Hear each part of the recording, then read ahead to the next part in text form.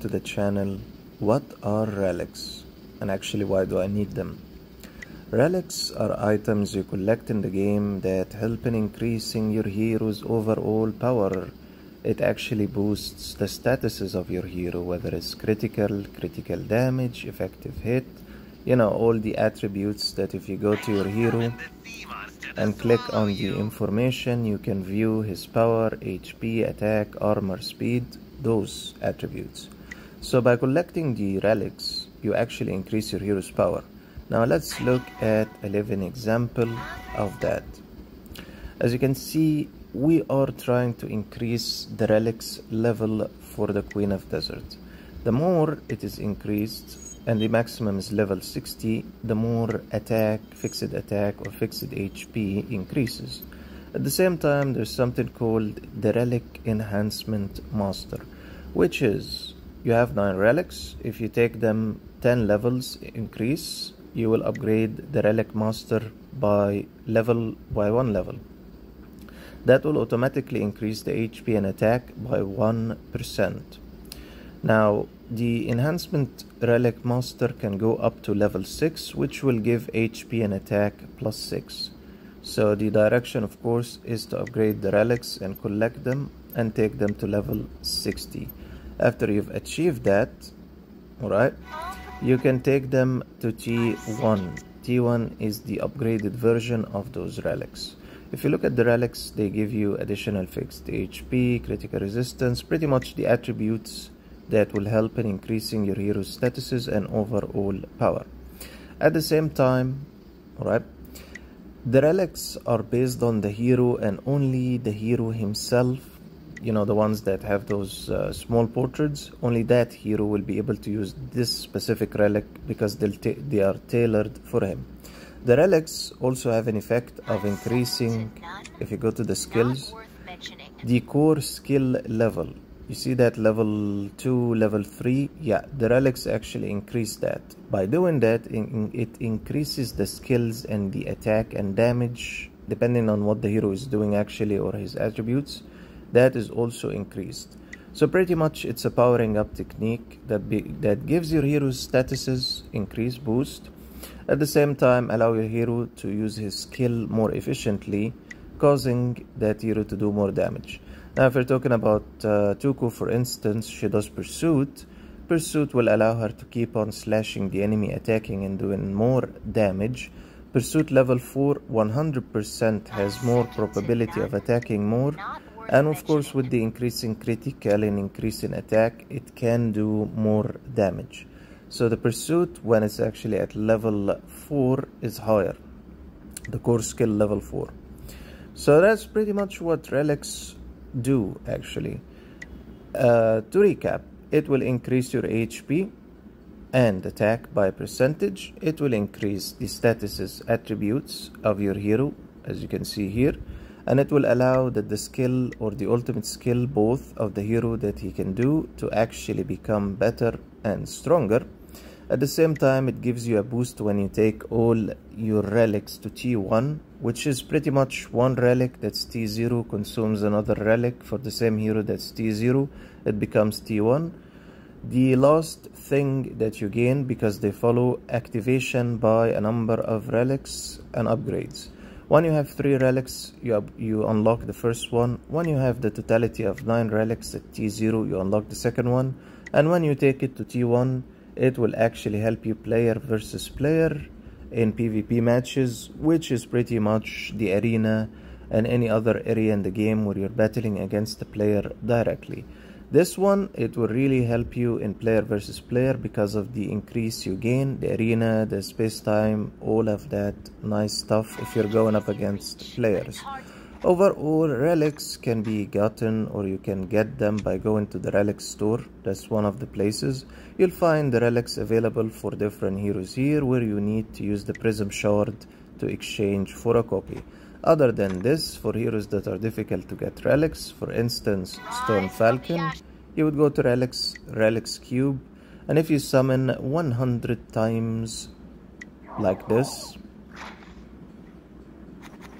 first, you might get lucky during your summoning direction to the 100 and get a red relic.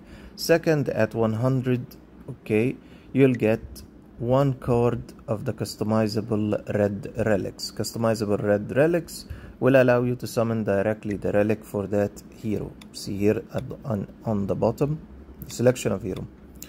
So of course you can always add your heroes to the wish list just in case you want to get lucky or got lucky during relic summoning. This will allow that during relic summoning there is a percentage or a chance that the drop of red one will be actually for one of these heroes, and at the same time you can use it to select later when you actually get the red card at 100, or not necessarily, you can still select the hero that you want a red relic for. By utilizing both scenarios you'll be able to actually get red relics, just like what happened exactly now. See that? That's a red boy. So that red boy is for Julia. What affected that drop rate is actually having her here in the relics wish list. Now what you do after you gain a relic, you would go to the hero, relic, find the slot that matches the relic because there's a number of different relics with different attributes. Select the relic, click on equip. As you can see here, she only has the first core skill activated by 3 out of 9 relics. The Desperate Rush will be activated when we have 9 relics looking like this. Once we've gotten the relics and started like that, you can upgrade the relics. As I said, once you take all 9 to level 10, you will unlock the first one, the Relics Enhancement Master level 1, and then take it to level 20, all 9, level 30, all 9, level 40, and so on until level 60. You can see the increase in attributes that's just coming from the relics, and relics can make a huge difference in the overall power of your hero. For instance, if we were to remove all the relics of Toku, first notice her overall power, 20 million. Now if we go and remove all the relics, unequip,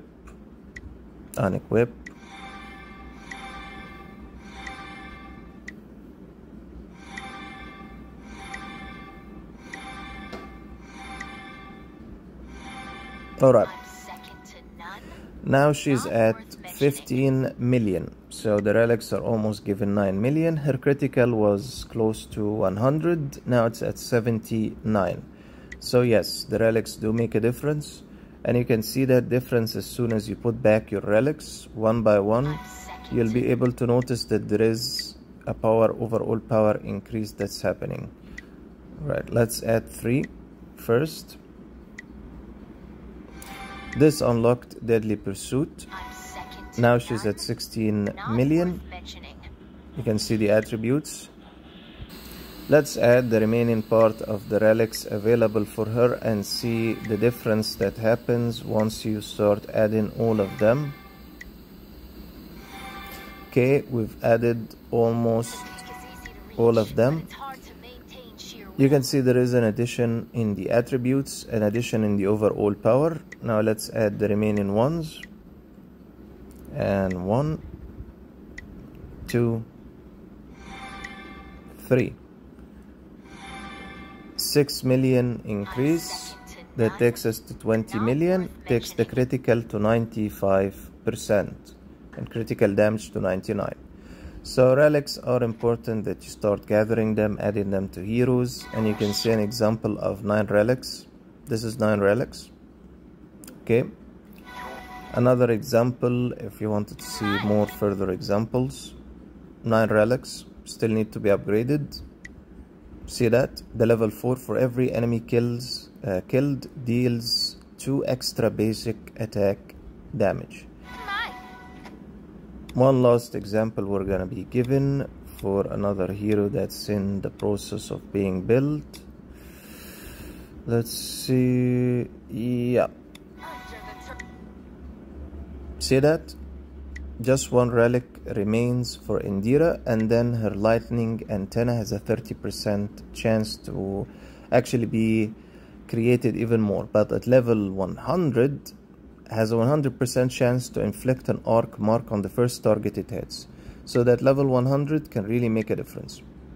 Alright guys, thank you so much, and thank you to who asked about relics and wanting to understand it. I'll see you in the next video.